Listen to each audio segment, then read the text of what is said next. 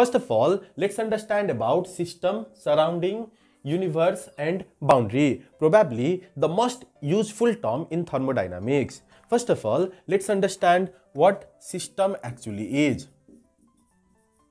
See, the universe is the whole world and any part of the system under study is called the system. Suppose we have a chemical reaction, then the chemical reaction has certain effect around it. So the region in which there is the effect of that chemical reaction is called the system. Okay, so you can simply say the part of the universe under study is called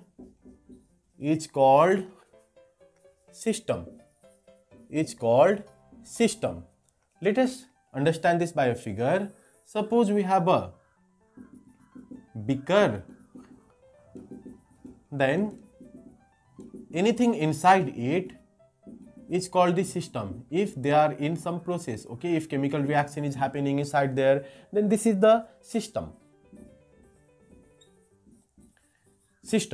Now, surrounding means the part of the universe except that system part. If you remove that system part, whatever part is remaining in the universe, that is called surrounding. So,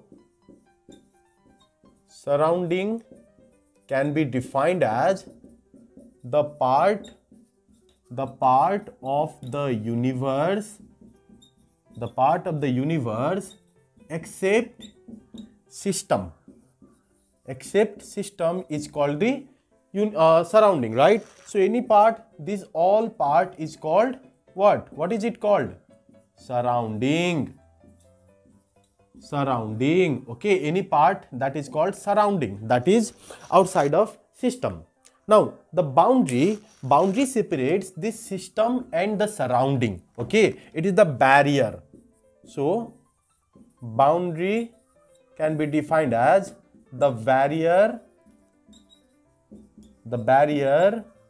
which separates the system and surrounding is called what? Yes, boundary. So the barrier which separates the system and the surrounding is called boundary. In this particular case, here this is the boundary. This is boundary. And obviously you must have understood what universe actually is. Universe is simply the combination of system and surrounding.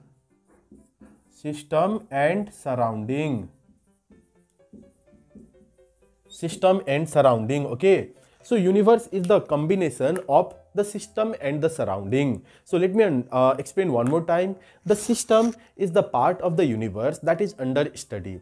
Any change of variable, that is pressure, temperature, volume, is taken in system. That happens in system only. Okay, and the part of the universe except the system is called surrounding.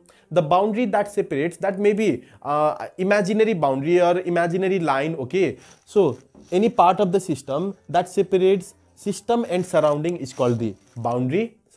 The barrier. It is the barrier which separates system and surrounding, and the universe is the combination of system and surrounding. So I hope you understood about system, surrounding, boundary and universe.